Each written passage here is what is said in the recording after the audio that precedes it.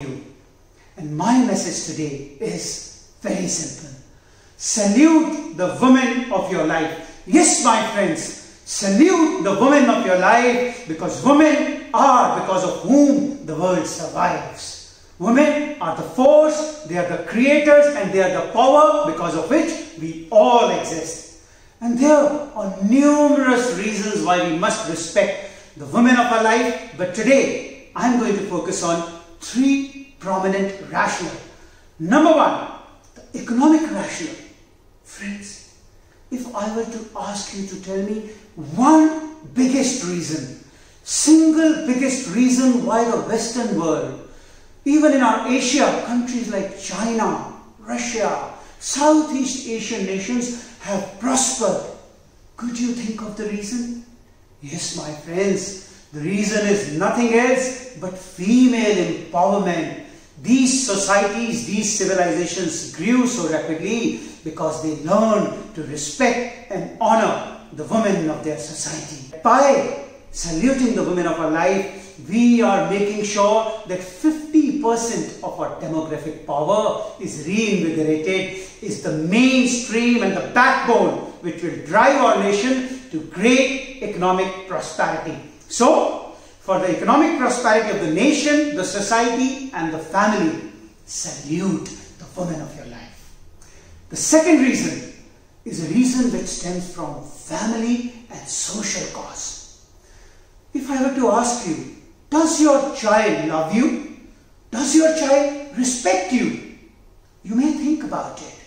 If the answer is a little bit of a doubtful no, or you're pondering about it, don't go to any child psychologist, don't go to any kind of clinical psychologist. The answer, my friends, my male friends, my brethren, lies right there with you. And that is, your child will not do what you say, but your child will do what he sees you doing. And the answer again is, salute the woman of your child. A child can be offered the greatest gift by parents, and that gift is not the love for the child, but your love for your spouse, the love for your wife, because it is because of this love for each other that you shall offer the wind under the wings of the child, on which the child shall attain great heights and be someone who respects you, idolizes you. So salute the woman of your life for having a very wonderful, affectionate family. And finally, the third reason lies on the concept of emotional strength. Friends, it's a proven fact that women are towers of emotional power. Their ability to take emotional shocks and still keep standing firm like the rock of Gibraltar is something which doesn't need any further elucidation. On this occasion, I wish to take it as my great privilege to salute three women of my life who helped me become what I am. First and foremost is my mother, the Brahma, the Lord Brahma of my life, my creator. Everything that I am today, I owe to this Lord Brahma, which is my beloved mother, who shaped me, who sculpted me, who gave me all the virtues and allowed me to bloom and become what I am today.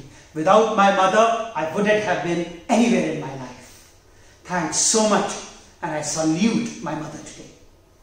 Second, I wish to salute my beloved wife, whom I love to call my Lord Krishna, because just as in the epic battle of Mahabharata, Lord Krishna steered the chariot and guided Arjuna, ensuring that Arjuna goes on the right path, steering him away from difficulties and taking him on the right path of virtue. My beloved wife has been the Krishna who has been steering me through such difficult, challenging and very demanding moments of life, becoming my source of power, my guidance. And finally, and above all, I wish to salute the most amazing woman of my life, which is my beloved daughter, my guiding angel, my North Star, who has been such an inspiration.